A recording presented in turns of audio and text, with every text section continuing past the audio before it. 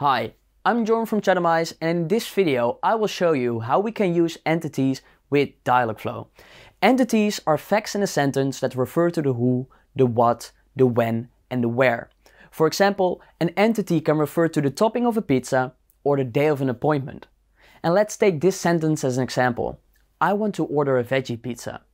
If we would not use entities, Dialogflow would think that the user just wants a normal pizza instead of a veggie one. But gladly, we can train our Dialogflow agent to understand these types of facts, called entities. Let's start by creating our own entity in Dialogflow.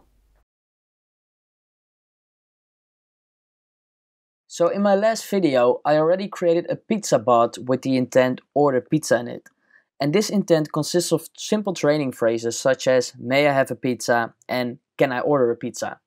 But now we also want to understand pizzas with specific toppings on it. So first we need to go to entities and create our own topping entity.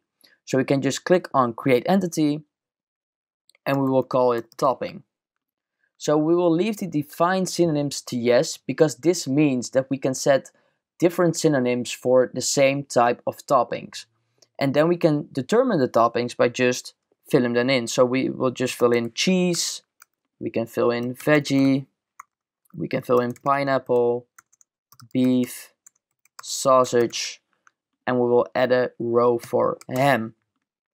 And because we set the define synonyms to yes, we can set synonyms for the same type of topping. So for example, with veggie, we can also set a synonym called vegetarian. So when we are done, we can just click on save, and this will save our entity. Then if we go back to our order pizza intent, then we can add new phrases that mention the specific topping. So we can say, I want a pizza with pineapple, and ham. Can I have a pizza with bacon and cheese? I want 2 pizzas with beef, and can I have 3 pizzas? And what you will automatically see is that Dialogflow recognizes that 3 is a number, and also the same with 2. So it will recognize that 2 is a number. And this is done by system entities. System entities are entities that are built in the system of Dialogflow. And that's why Dialogflow can automatically recognize things such as 2 and 3, but it can also recognize, for example, your email or someone's age. So Dialogflow has some documentation on this. So I will add the link in the description to this documentation, but you can see that you can say something about the daytime or the date or a specific period, about numbers, but also about certain units such as the length or the speed. So with system entities, you can automatically recognize that kinds of entities. But we just created our own entity, the topping entity, so we also need to tell Dialogflow which part of the sentence relates to a specific entity. So what we can do is we can just annotate beef. So we can just select it, and then you can just type in topping. And then it will understand that beef is a topping. And we will do the same with bacon.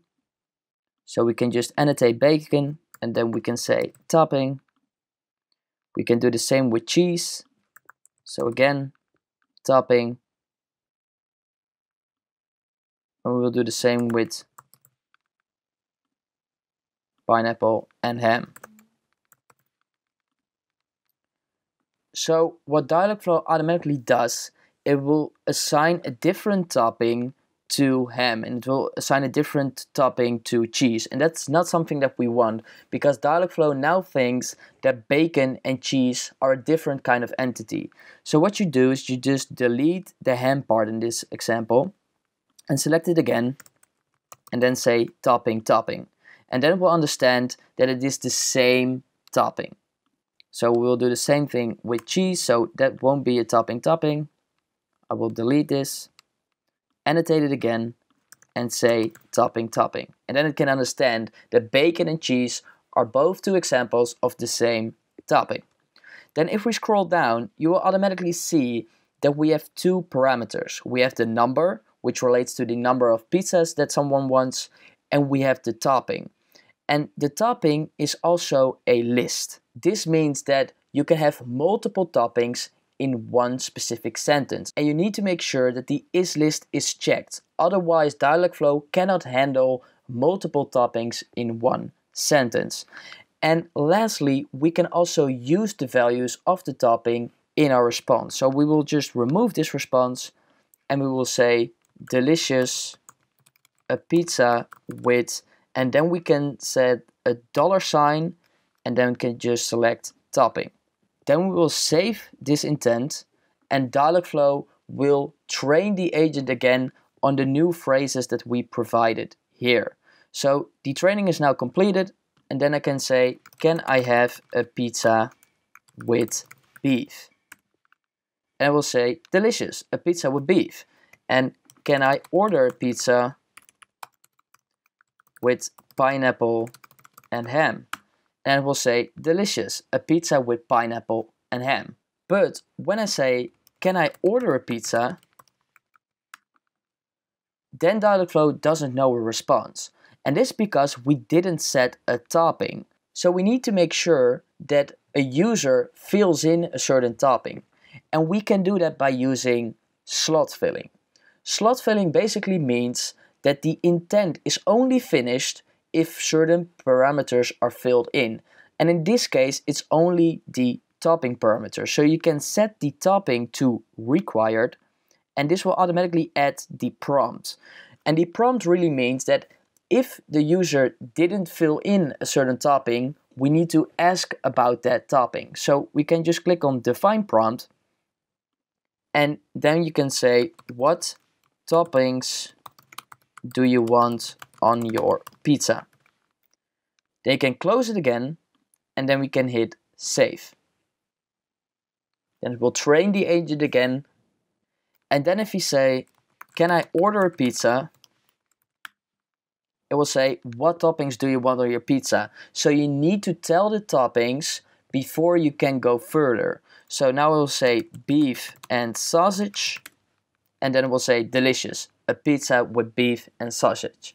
So that's how you handle entities in Dialogflow. If you want more videos on how you can use chatbots in your marketing, please subscribe to my channel. And if you haven't done this yet, also click the like button below.